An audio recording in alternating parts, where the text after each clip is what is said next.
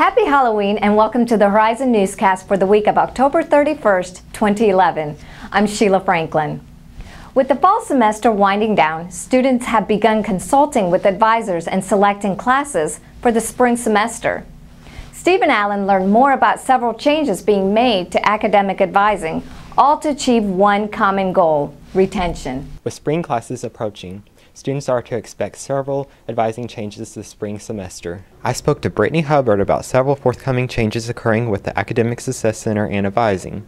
One of these many initiatives include a rebranding and restructuring effort to ultimately increase undecided student retention. Currently in our model, incoming students go into the Academic Success Center. And everybody's advised by the Academic Success Center until they meet the qualifications to declare their full major. And we call those pre-students.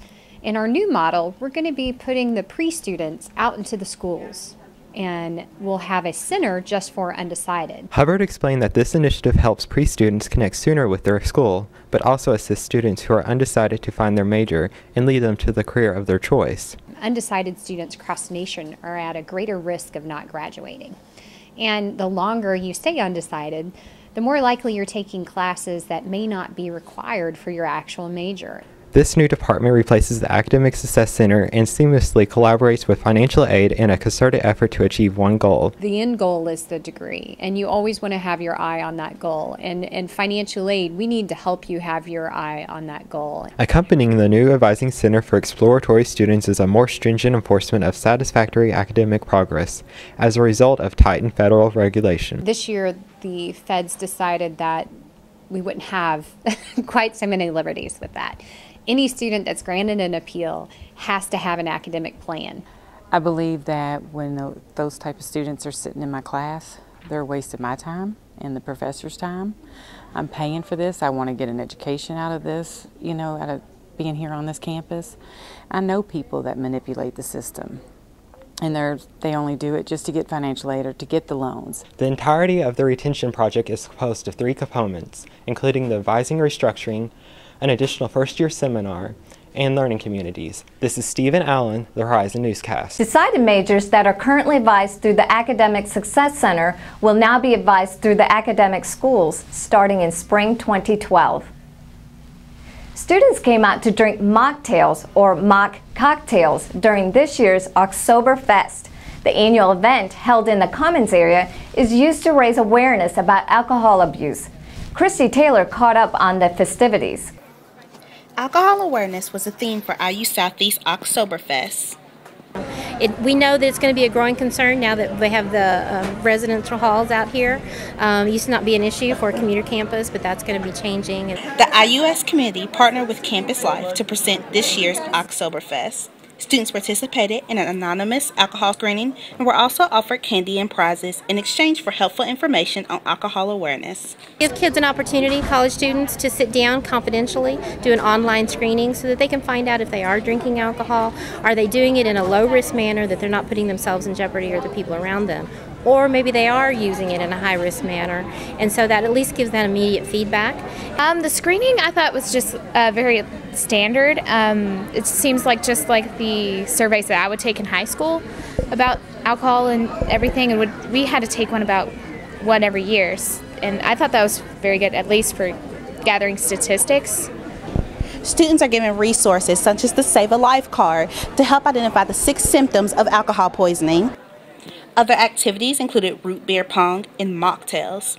Students were encouraged to participate in non-alcoholic games that served as alternatives for many college parties. Christy Taylor, the Horizon Newscast. For more information about alcohol awareness in the area, contact Our Place Drug and Alcohol Education Services at 812-945-3400. In IUS sports news, the women's volleyball team faced tough competition against Spalding University.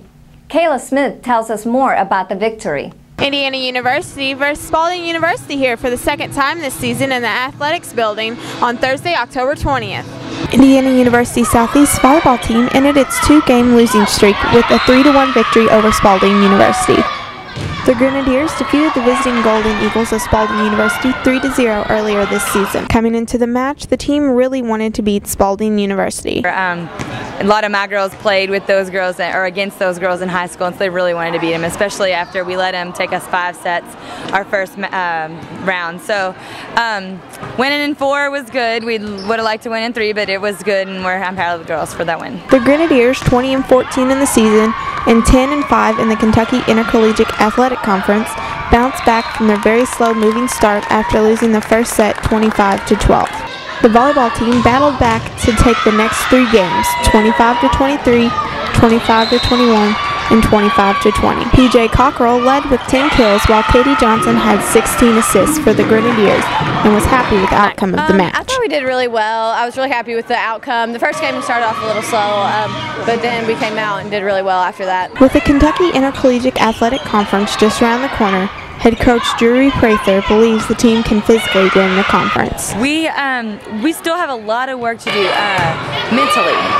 I think physically we can do it. We just have to believe that we can. There are some pretty tough teams in our conference that have beat us this season, so we really have to come ready to play. Congratulations to Indiana University Southeast. From the Athletics Center with the Horizon Newscast, I'm Kayla Smith. The Grenadiers return to the Activities Building November 1st at 7 p.m. for the final home match against Oakland City. Senior night activities for the team's only senior, Lauren McCartan, will begin at 6:50. What do you think of when you think about history? For many of us, national history may be what usually comes to mind. However, local history plays an important role as well. As a matter of fact, Jeffersonville was a key location during the Civil War. Ryan Keith tells us the story. The Civil War was the costliest in U.S. history and set up the tide of racism up until the 1960s. Dr. Carl Kramer at the Jeffersonville Township Public Library on October 18th was there to give a talk about the Civil War and its... Well, the Civil War is important today because it was a defining moment in American history. There are so many events in this country's history that still shape the way we think. The Civil War was not just a national war, but it even touched the local Indiana area. Jeffersonville, Indiana, and the surrounding area, being predominantly a river commerce area, it benefited greatly from the war economy. Ryan Keith for the Horizon Newscast. Thanks, Ryan. In the spirit of Halloween, our next story is about a Day of the Living Dead at IU Southeast. The English Club was busy searching for brains as they sponsored a zombie walk to raise money for a local charity. Susan Greenwell bravely got up close and personal with the flesh-eating fiends. Let's get zombified. Zombies of IUS are taking over McCullough Plaza today as they do a charitable zombie walk.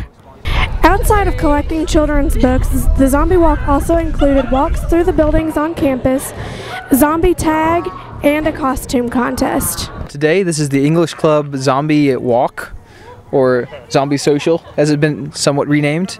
I just wanted to do something that was visual and hilarious with the English Club this semester, and I think this is both visual and hilarious. All of the monetary donations and the books that were collected today are going to be donated to Our Lady of Peace Children's Peace Center. I'm a zombie that escaped from a deranged asylum, but, you know, gotta do what I have to eat some brains, you know.